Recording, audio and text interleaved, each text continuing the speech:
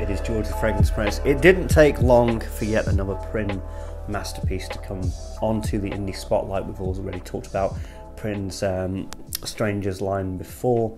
We talked about Cigar Rum, which was a fragrance that I was sort of on and off about, but this is something I'm really wild about.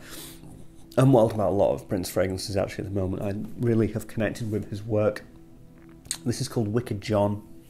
It's in reference to John Wick, the successful film franchise, and I appreciate that, of course, as being a film fan myself. You know, I'm just going to say this straight up. This is what Himalaya should have been by Creed. This makes Himalaya look preposterous. It makes Himalaya look as though it's kind of like a cheap designer clone of itself. This is quite embarrassing. This has got the note of gunpowder, of course. John Wick, he uses a lot of guns.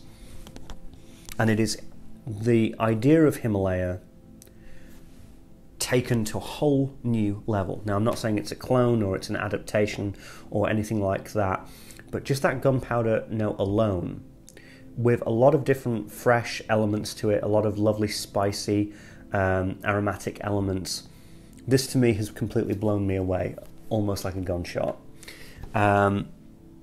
You put this on, and it's funny because, you know, you think of John Wick and you think of, you know, smoke, and it's going to be, you know, very bold and very violent and very this and very that. It actually isn't like that. It's actually kind of like an aromatic fougere in the way that it has a lot of good aerated elements. It has a breathable element to it. This is a very easy casual scent. You know, you could very easily see this as a signature scent.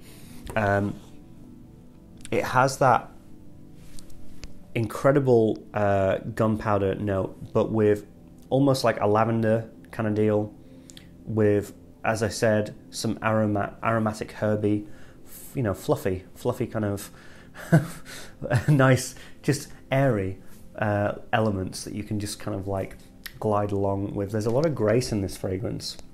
You know, there's a lot of dignity in it, and there's just a really enjoyable and wearable nature to it. Probably more so than quite a few of his fragrances. This and Salted Green Mango, two of the most wearable. But this has got, I'm also going to say that it has a little bit of a minty texture, a little bit of a menthol-y kind of thing in the background. But that just keeps it balanced and keeps it cool. You know, and you've got this gunpowder thing that's really, really intense, but you've got this cooling effect with the other aromatics just going over it. So it's fantastically balanced and really beautiful. I know that in the springtime I'm going to be wearing this a tremendous amount. I already know. I've only had this for about a month and a half now, something along those lines.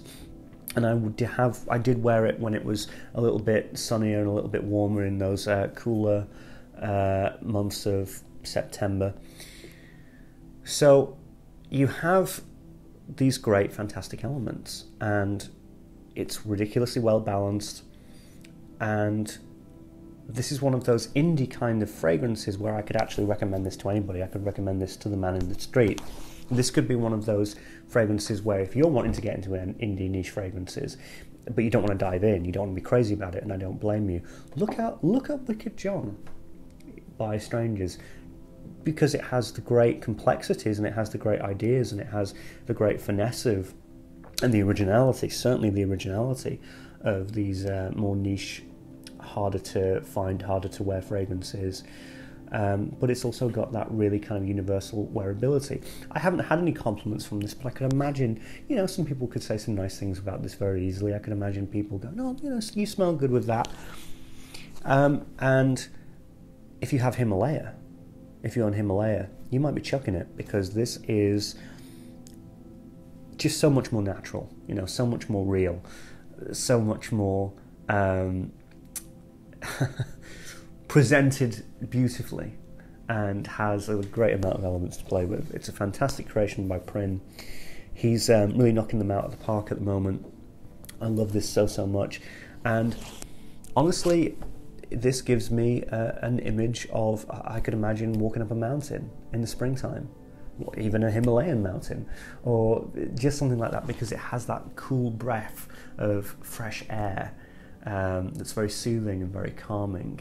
You know, I can imagine going to Tibet or something like that, which is very weird because, of course, John Wick is not like that at all. It's a very violent and action-packed film, and I get that gunpowder thing, but actually for me this is a very calming, very placid, very lovely, very cooling fragrance. So it's got a lot to offer. So hope you like the sound of it. If you do, then of course check out Prin's website, but just check out what he does in general. I think the kid's a genius. I genuinely feel he's a genius and one of the greatest perfumiers working today in the industry, and I'm so honoured to have met the dude, for one, but to be at a point where it seems that he's kind of at the peak of his career. He just is doing so many great things, and it's just a great time to be alive, to be a fragrance fan. So yeah, check out his fragrances. No doubt that I will be talking about a lot more of them in the months to come. Anyway, hope you got the information that you wanted. Until I see you next time and next week with the Indie Spotlight and the Fragrance Press. Cheers.